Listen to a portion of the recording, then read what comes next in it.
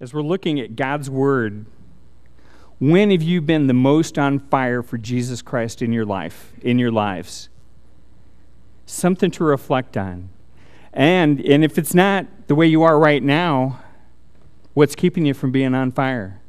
What kind of rationalizations or reasons or excuses do we make? Because on the one hand, I remember my wife telling me, she was like, "You're the most on fire guy that I ever met when I first met you." And I'm like,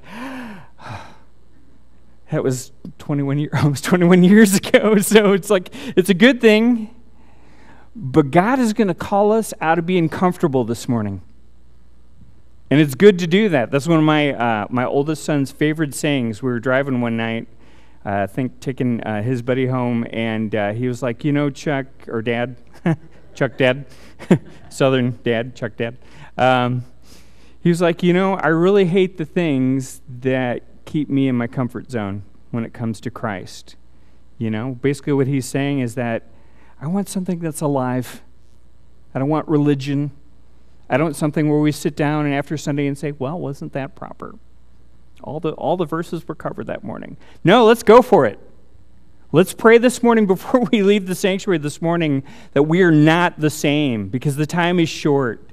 And God had initially called, close to 50,000 people to go and rebuild the work in Jerusalem, and then they stopped. And they got bogged down, they got beat down, but they got comfortable.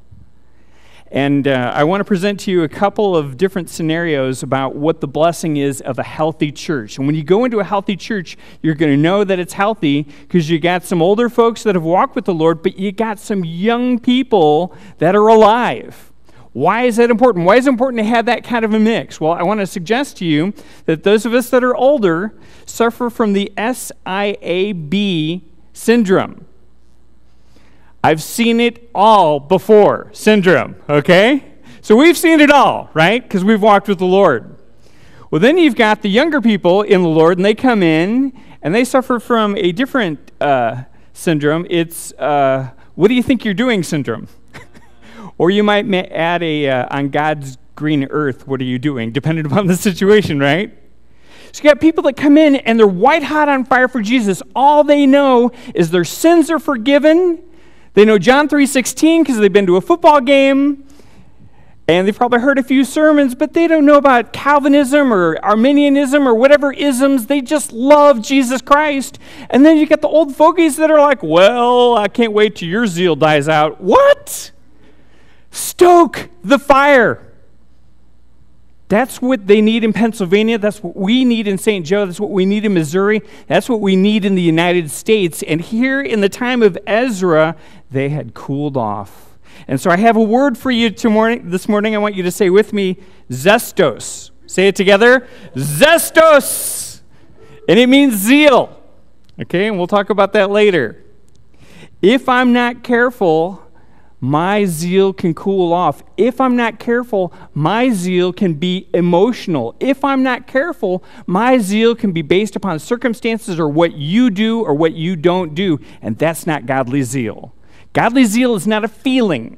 It's not an emotional pick-me-up, okay? It's a presence, a waking, living realization that Jesus Christ is inside of me, and I'm not the same. What does 2 Corinthians 5:17 say? Therefore, if anyone is in Christ, he or she is a new creation. Old things have passed away. Behold, all things have become new. That lets me know that old and young are meant to intermix. So an older person can guide a younger person and say, look, I've seen some pitfalls. I've been through some church splits. I've been through depression. I've been through anxiety. Here's what you can expect. And that young person can say, get off of your butt and wake up, because it's time to get uncomfortable.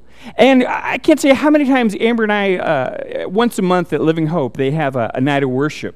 And it's incredible. They have all these gifted musicians, but we get to go in there. We don't have to worry about the temperature or the electricity or whether child care workers are there. We just go in there, we praise God, and it's great, and we get to leave. Whether people show up or not show up, we don't have to stress. But the great thing about it is that it is life. And the reason that we even want to do this, and the reason why I illustrate this, is before we get there, you know what we usually say to ourselves? Well, I'm tired and sore. This person ticked me off in traffic. Oh, the kids, they're driving me crazy. And the government, don't even get me started. And we can talk ourselves out of that blessing, but so can you. When God has called you to do something, and that's what we're going to see here in Ezra, God has called these people to action, and when they weren't careful, 15, 16, 17, 18 years passed, and they got comfortable. So we're going to look at how to be uncomfortable in Jesus. Can I get an amen? I see that hand. I see that face. So zestos, all right? So, Ezra chapter 5, this is return to the work of the Lord. The first 6 chapters of Ezra deal with the leaders. Zerubbabel, who's the other guy? Anybody remember? He was a high priest. His name rhymes with Mashua. Joshua. Okay. Seeing who's awake. Okay. Zerubbabel is from the Davidic line. He was the head of the tribe of Judah. He was in later times referred to as the prince of the captivity or the prince. So he preached like it was 1999, okay? His Chaldean name was Sheshbazzar. So I don't know if his parents liked him or not, but he was the civil leader. Joshua's from Aaron's line, and he's called Joshua, son of Jehozadak, in Haggai and Zechariah, which we will be going to. And he's the spiritual leader. So you get a civil leader, you get a spiritual leader. Cyrus, the king of Persia, had sent them. He had given them the permission, the edict, to go and rebuild. And he said that they could go and get the treasures that Nebuchadnezzar had taken and put them in the new temple, although they weren't all in completion. But he had charged those also in Babylon and Persia that decided to stay and not go for the rebuild to support the other people. Well, that's what we get to do. Whenever anybody's going on a mission trip, whether it's Amity or Savannah or Russia or the DR, which I didn't mention, Joe and Laura have spent a lot of time in that ministry. If we don't go physically, well, we can always go spiritually, right?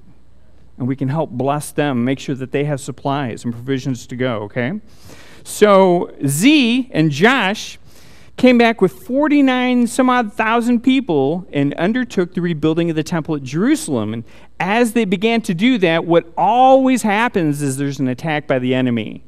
You know, and we don't want to be Eeyore for Christ. How you doing?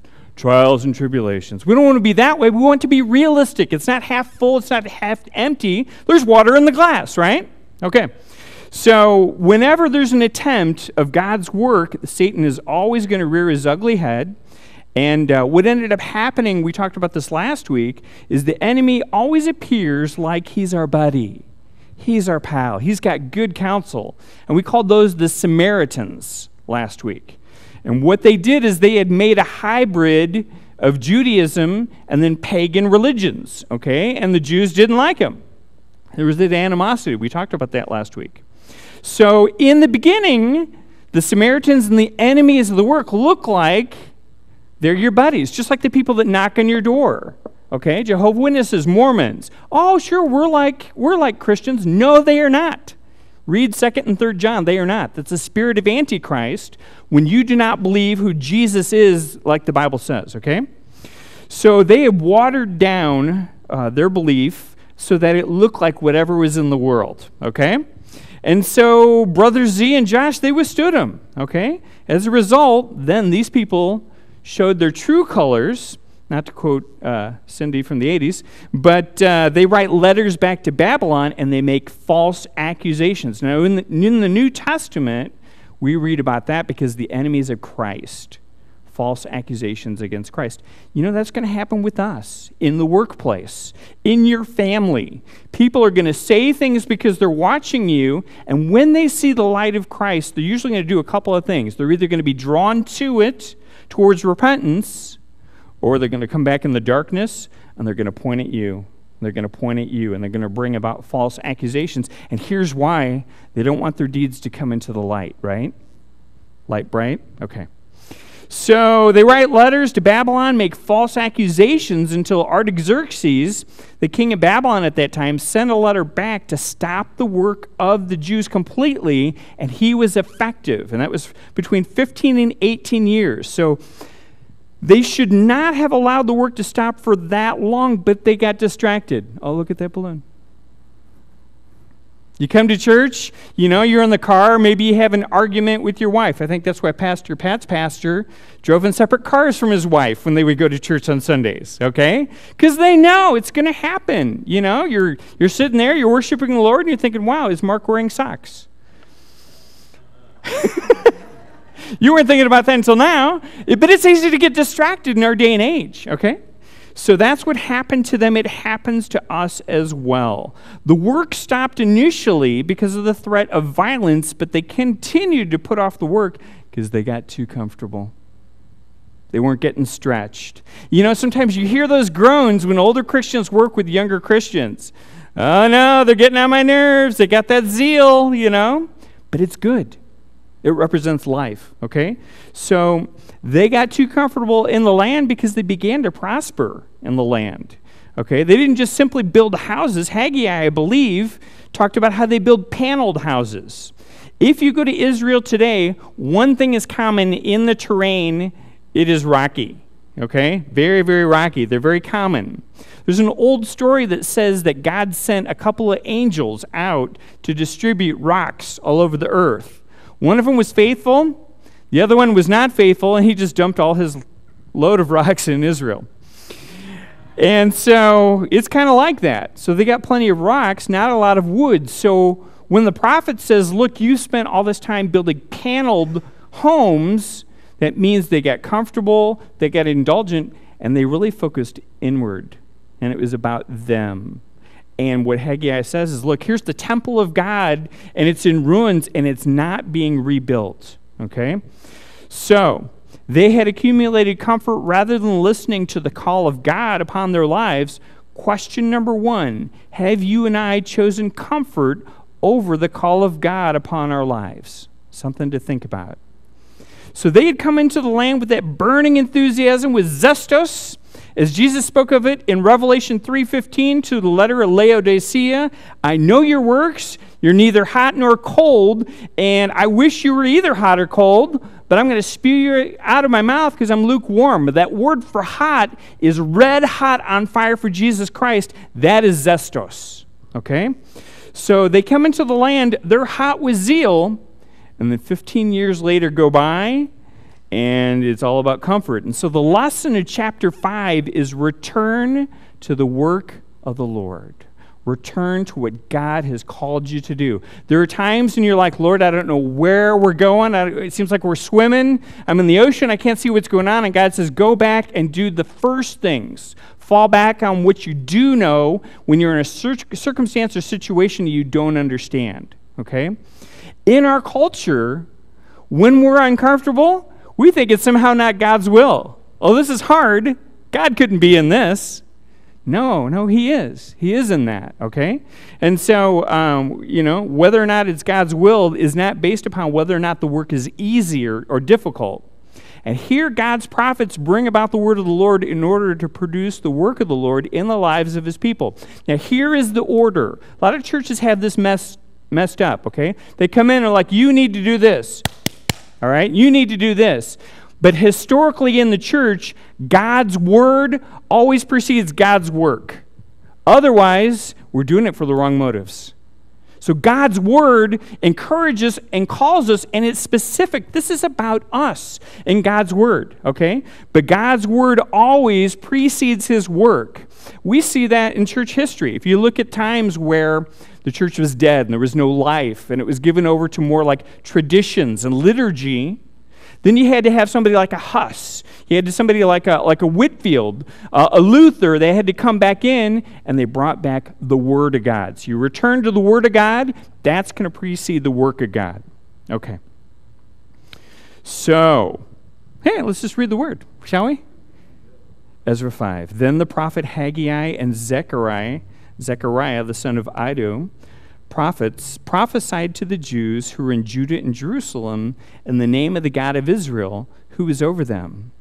So Zerubbabel, the son of Shealtiel, and Joshua, the son of Jozadak, rose up and began to build the house of God, which is in Jerusalem, and the prophets of God were with them, helping them. So at this point, after close to 20 years, is where we're at here in chapter 5, when the people were discouraged and defeated, Haggai and Zechariah prophesied to them. Now, Haggai begins to prophesy in about August of 520 BC until December, and then Zechariah was in for the longer haul. He starts October, November, and he goes on for over 4 years. So again, it's through the Word of God that the people are being renewed and they're coming back to life. And again, the work begins to move forward, which is always God's way. Haggai was intensely practical, and of course, Zechariah was very mystical. Have you read Zechariah?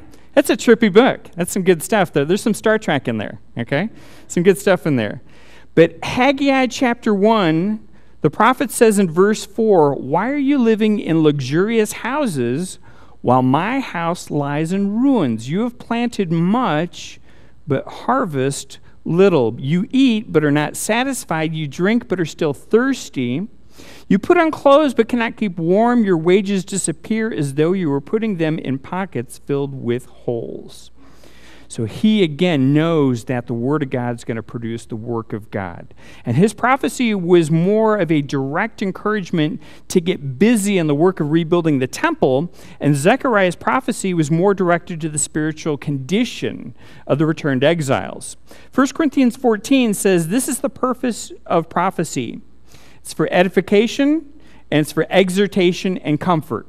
Okay? So in other words, it's to build up, and it's to get moving, and it's to bring comfort. All right? Verse 3. "At the same time, Tatnai, he was a Persian governor of the region beyond the river, and Shether-Boznai, who had interesting parents, their companions came to them and spoke thus to them, 'Who has commanded you to build this temple and finish this wall?'" Now, this actually reads a little bit different in the Hebrew language than the previous chapter. It's not with as much malice. It's more about this person's position, making sure that what they're doing is legitimate. So he actually seems more reasonable than the Samaritans who opposed the work some 15 years before this. So not everybody who opposes God's work do it out of premeditated evil. Sometimes they're just doing it out of custom and sense of duty. Verse 4, "Then accordingly we told them the names of the men who were constructing this building. Then accordingly we told them the names of this men." So this was recorded by Ezra to demonstrate that there was no hint of rebellion among the Jews, okay? That they were just following God's plan for their lives as a group, and it was not a coup, all right? So the eye of their God was upon the elders of the Jews. It's just a great preaching verse. "So that they could not make them cease till a report could go to Darius, and then a written answer was returned concerning this matter." So the eye of their God was upon the elders of the Jews. Anybody here think of the eye of the tiger when they read that? Me neither. Okay. So the eye of their God was upon the elders of the Jews. So there's so much that God does quietly, that he does secretly, while his people are ministering. We don't know. We don't see all that God sees. Okay, it's outside of our vision as we serve him. But the key as his people is getting us to take that step of faith. You think of that Indiana Jones movie where he can't cross the ravine, and he goes and he takes that step, and all of a sudden that step materializes. I wonder if somebody who's a preacher was involved in that decision for that movie. So it's so that God can show himself strong on our behalf. This is not about any one person. Calvary St. Joe is about the sheep, the people of his pasture, okay? So it's so important that we focus on the presence of the Lord in the midst of opposition. Now, I can say that, and then I can go home and deal with Satan's dog and think, how do I live that, okay? When the cars break down, when your wife is sick, okay, and we're going to pray for Ann Wood, who's been sick for 2 weeks here before we end. Okay, when things are down, it's much more difficult, and yet what God is saying is, my eye is on you. I have not left you. I will not forsake you.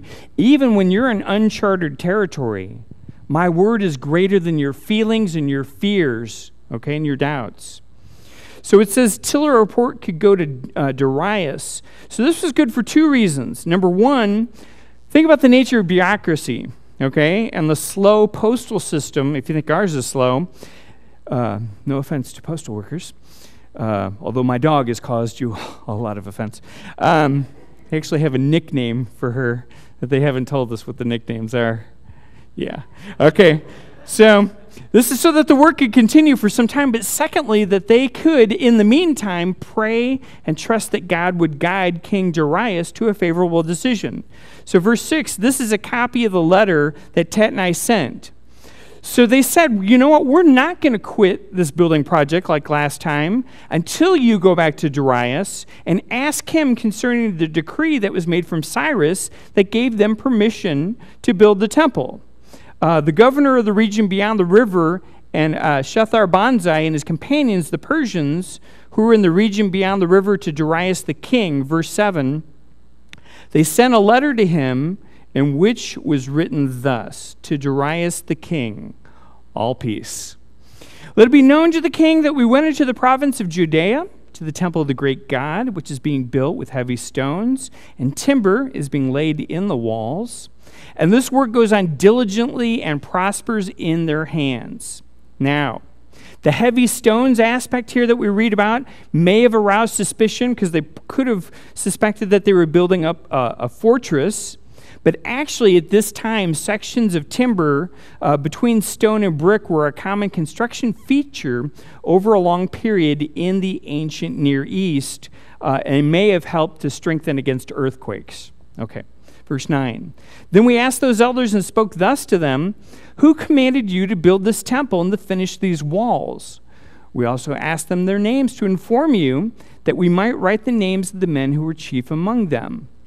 And thus they returned us an answer saying, we are the servants of the God of heaven and earth, and we are rebuilding the temple that was built many years ago, which a great king of Israel built and completed. But because our fathers provoked the God of heaven to wrath, to anger, and he gave them into the hand of Nebuchadnezzar, king of Babylon, the Chaldean who destroyed this temple and carried the people away to Babylon. However, in the first year of Cyrus, king of Babylon, King Cyrus issued a decree to build this house of God. Also, the gold and silver articles of the house of God, which Nebi had taken from the temple that was in Jerusalem, carried into the temple of Babylon. Those King Cyrus took from the temple of Babylon, and they were given to one named Sheshbazzar, whom he had made governor. And he said to them, take these articles, go, carry them to the temple site that is in Jerusalem, and let the house of God be rebuilt on its former site. And then the same Sheshbazzar came and laid the foundation of the house of God, which is in Jerusalem. But from that time even until now, it has been under construction and it is not finished. You know what's interesting about this? Is that God is using an unbeliever, King Darius, a pagan king, to accomplish his purposes. Well, heck, didn't that sum up the presidency of the United States? I mean, come on. We're looking at this election going, are you kidding me? Well, God can use unbelieving people. Daniel says they're only there because he allows them from his control and his hand, okay? So that's the content of the letter, and now is his request to the king. Verse 17. Now, therefore, if it seems good to the king, and you want to be careful how you speak to a king, let a search be made in the king's treasure house, which is there in Babylon, whether it is so that a decree was issued by Cyrus to build the house of God at Jerusalem, and let the king send us his pleasure concerning this matter. So, you know what I love about this? They didn't make excuses for their sin. They said, you know what? Our fathers sinned, and we brought on God's wrath. They just called it like it was. And we have a thing in our bathroom on the wall that says, you know what? God doesn't cleanse excuses. He cleanses sin. Plus, he already knows, didn't he? I'm going to hide something from God? Well, God, you don't know about that. Yes, Chuck, I was right there. Yeah, of course he does, okay? So they just told it like it was. They were honest. They said it was our sin. And then the leaders of the region, the enemies of the people of God, told Darius to check the records to see if Cyrus had issued a command. So they're probably thinking that it wasn't true, okay? But he's going to be proven wrong. Ezra 6, we can do this because the second temple is completed. Verse 1. Then King Darius issued a decree, and a search was made in the archives where the treasures were stored in Babylon. And at that place, in the palace, that is in the province of Media, a scroll was found, and in it a record was written thus. They found it. They weren't lying. They told the truth. Where'd they find it? Ecmetha, which is probably Ecbatana, which just rolls off the tongue, the ancient capital of Media. So, it was about 265 miles away, okay? If we were only dealing with natural means, they probably would not have found this scroll. But you know what? We've already read that the eyes of God were upon them. And God sees, God knows, God guides and God directs, God provides. So the enemy of our soul, he accuses us, he condemns us in an attempt because he wants to stall what God's called you to do. And he's pretty clever. You know, the thing that we've noticed over the years, though, is that he tends to do the same thing over and over. You tend to have the same kind of trials and tribulations. So if you're not an assertive person, more than likely, you're going to have a lot of type A people in your life, and God's going to teach you how to deal with people that can be aggressive, right? And he will call you to do that because he's trying to do something inside of me and inside of you that's going to produce fruit. And that kind of fruit points people to why this is true. And it's not just another mythological belief, right? It's that fruit. Now, is it perfect all the time? Look around. Are you kidding me? We're all flawed people, okay? But it is worth it. It is worth an eternal soul to do what we're doing. Can I get an amen this morning? Okay. So tucked away in a place called heaven is another scroll, and it's the Lamb's Book of Life. Okay? It would shock our enemies to know that our names that have called upon Christ are written on that scroll. Okay? So all the sins that you have ever committed, even though you and I can't forget, that's one thing God willfully forgets is our sins because they're cleansed by the blood of Christ. And he chooses to do that. Now, we're not that way. You know, we get into arguments, we're bringing up the past. Well, I remember when you did that. God says, well, I remember when you did that. Busted. Okay. So the shed blood of Jesus Christ on the cross of Calvary is sufficient to cover our sins. If you're not feeling that way this morning, pray about it. Say, you know what, God? I know technically, I know the word says that I'm forgiven, but I keep feeling condemned, or I keep feeling like I keep doing the same thing over and over, expecting different results. He will meet you there. Draw near to God, and he will draw near to you. So all the while, for believers, our names is preserved eternally written in indelible ink of the same blood. So verse 3, chapter 6, in the first year of King Cyrus issued a decree concerning the house of God at Jerusalem. Let the house be rebuilt, the place where they offered sacrifices. Let the foundations of it be firmly laid. And it's going to give descriptions of it, okay? Verse 5, also let the gold and silver articles of the house of God, which Nebi took from the temple, which is in Jerusalem, brought to Babylon, be restored. Taken back to the temple, which is in Jerusalem, each to its place. Deposit them in the house of God. Now, therefore, Brother T, governor of the region beyond the river, and that guy and your companions, the Persians who are beyond the river, keep yourselves far from there. Stop it. Let my people go, okay?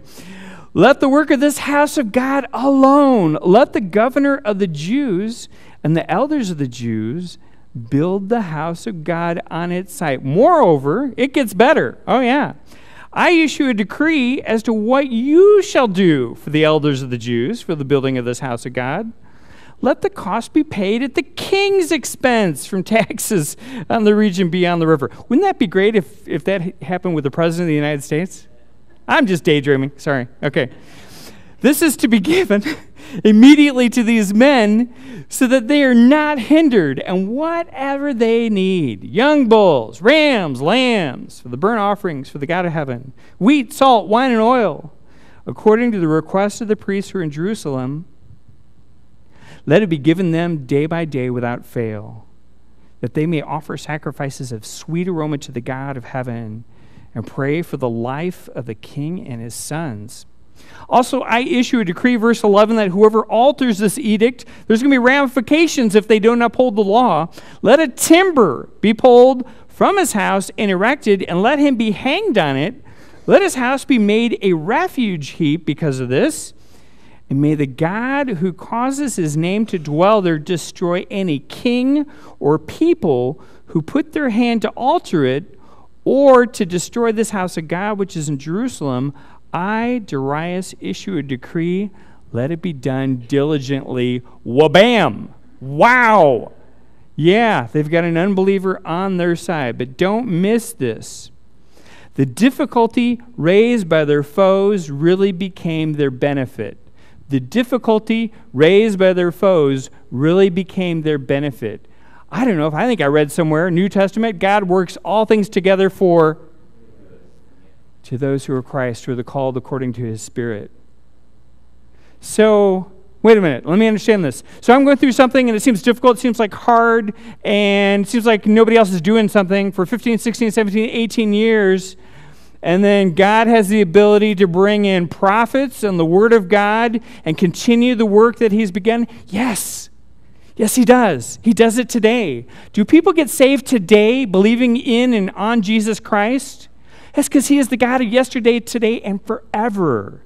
Boy, we need to know that. We need to know that. So, okay, here's why what the enemy tried to do worked against them. Number one, the king decrees that their needs get supplied and their expenses get met, and then the people that hinder their progress, he's going to use to help with great gifts. And it reminds me of somebody in the book of Esther.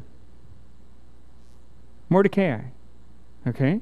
So, all the attacks then backfired on Haman, right? So when you obey God, you at once ensure his cooperation for the accomplishment of the task at hand. Here's the thing, you get to know that you're in God's will. You get to have the peace. Not perfection, not that you're going to be ensconced in people that wake up and sing songs thanking you for providing for their electricity, or greeting you with Altoid breath. It's still going to be real life, but you know that God has got you. Here's the thing. Nobody can take that away from you. So important. There's so many things in this country, in this life, that people have the ability to alter that affect our daily living. They cannot do that about salvation in Christ Jesus, right? So verse 13, then Tattenai, governor of the region beyond the river, that guy and their companions diligently did according to what King Darius had sent. And so the elders of the Jews built, and they prospered through the prophesying of Haggai, the prophet, and Zechariah, the son of Iddo. And they built and finished it according to the commandment of the God of Israel, and according to the command of Cyrus, Darius, and Artaxerxes, king of Persia. And now the temple was finished on what day? Third day. That's interesting. Of the month of Adar, which was in the 6th year of the reign of King Darius. So the temple was finished on the third day. What day did Jesus rise? The third day. Hosea 6:2. After 2 days, God will revive us, and in the third day, he will raise us up. You don't have to get yourself emotionally intense. He does the raising. That's good news. Some of us are getting older. Verse 16, then the children of Israel, some of us, then the children of Israel, the priests and the Levites and the rest of the descendants of the captivity celebrated the dedication of this house of God with joy. Not with Eeyore, with joy. Because there wasn't going to be one person that could do this. It had to be a group effort. They had to have communication. They had to have a common cause. It had to start with the Word of God. Okay? So there was a previous celebration many years before at the founding in Ezra 3. And this is a celebration for the finishing of a functioning temple. And the word for dedication is Hanukkah, we're familiar with. And it was later to become the name of a festival in memory of the temple's reconsecration, 165 BC. You know how the work began? Was everybody on board? No, it was a chick flick, man. Some people cried, some people were joyful. So they were still able to get work done. You ever get surprised how, like in church life, you think, well, man, if just everybody was just on board all the time doing what they're supposed to do, we get so much done. No. Sometimes God uses a few people. And while God uses those few people, there are other people that are hurting. And they have real tears. That's why we're here this morning, right? We can hug, we can pray, we can, men, listen. And you know what? Here's the beauty of it. We don't have to give answers. Okay? We just keep it about Jesus, right? Just point people to Jesus Christ. Okay, so now, while it started with joy and tears, all the people are rejoicing in 6:16. It's highly probable that this is when Psalm 146 through 148 were composed. In the Septuagint, they're entitled the Psalms of Haggai and Zechariah. Don't you love the joy of worshiping and serving God? Where you just let it all loose. Was anybody here when Bear Packwood used to come? Remember Bear? Quadriplegic. Pulled him in his wheelchair. He'd be right up there. He would lift up his arms and he would say, Amen. And you knew the price that he paid to lift up his hands because he was so uncomfortable. But he got to worship and he praised the Lord. And it was real. He just gave what he had. And God saw that and he blessed it. So the joy of worshiping and serving God, again, is always accomplished or accompanied by Satan's attempts to spoil it. So Satan just doesn't know any better, okay?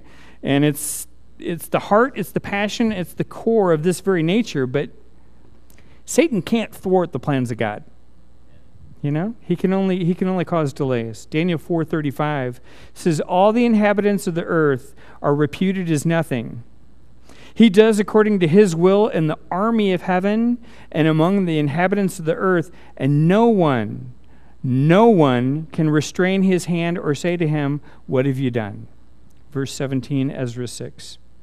And they offered sacrifices at the dedication of this house of God, 100 bulls, 200 rams, 400 lambs, and as a sin offering for all Israel, 12 male goats, according to the number of the tribes of Israel. And they assigned the priests to their divisions and the Levites to their divisions over the service of God in Jerusalem, as is written in the book of Moses. So they offered sacrifices. Now, what do you think this is like compared to the dedication of Solomon's temple? A little less intense, right? Solomon's temple, what did he have? 142,000 animals. That's a lot.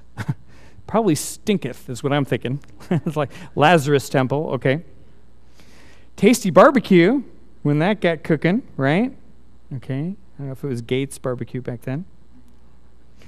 But given the relative wealth of Israel in the days of the first temple compared to the second, this smaller gift recorded in Ezra may have been more sweeter to God. There were less people, but there were people that were going for it. You know what? All these pews aren't filled here this morning. Aren't you guys going for it? It's all about Jesus Christ, right? What he's done in our lives. If he hadn't impacted our lives, why would we be here? Is it a Chiefs morning? Do the Chiefs do something on Sunday mornings? I don't know. Okay, nobody cares. Okay. They already played? Okay. Okay, so you guys do know. You're busted. No, sorry. All right. Just don't take my word for it. Luke 21, 1 through 4. And he looked up and he saw the rich putting their gifts into the treasury. And he saw also a certain poor widow putting in 2 mites. So he said, truly I say to you that this poor widow has put in more than all. For all these out of their abundance have put in offerings for God, but she out of her poverty put in all the livelihood that she had. You know, we can be like Bear this morning. You know, we might say, well, God, I just don't have that much. God says, I don't care. Give me your heart. And if you don't feel it, give me your heart anyway.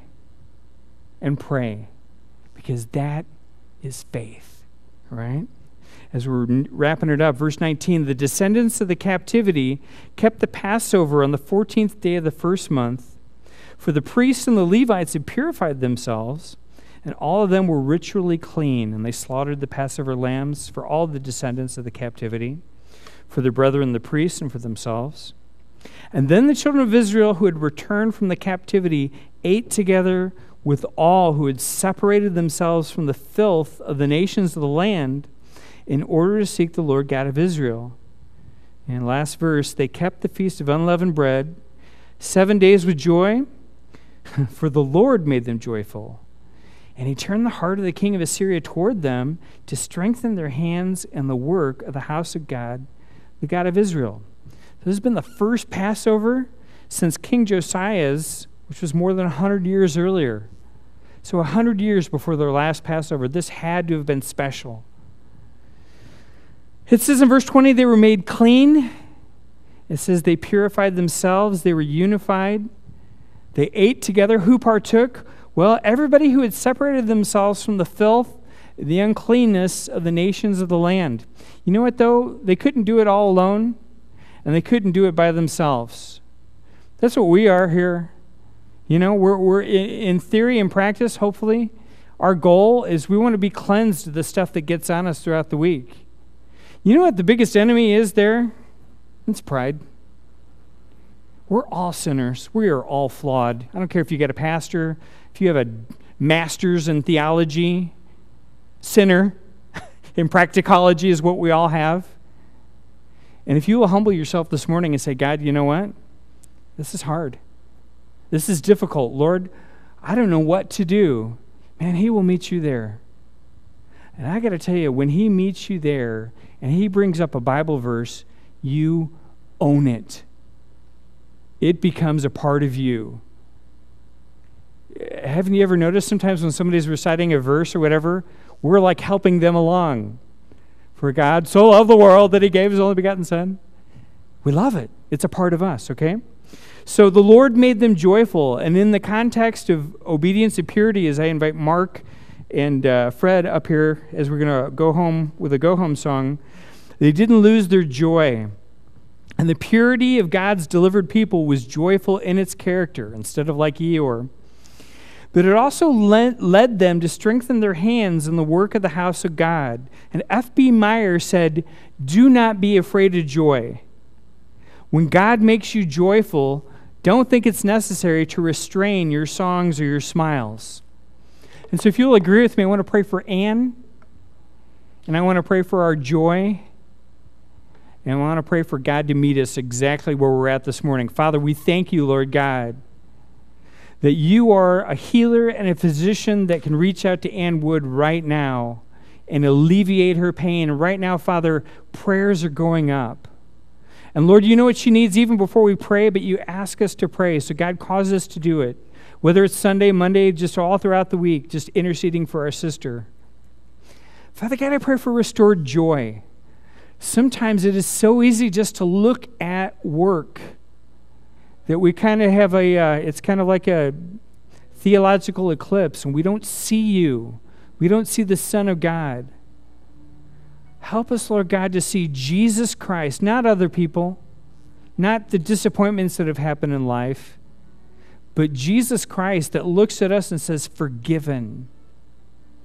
And Father God, I pray for the things right now in anybody's heart here this morning that have been immovable, and they are too heavy for you to bear. Lord, we know that your yoke is easy and your burden is light. But the people that have those burdens have to come to you. Lord, I pray that you do that. Lord, help them to walk away from pride and say hello to Jesus Christ this morning, in whose name we pray. Amen.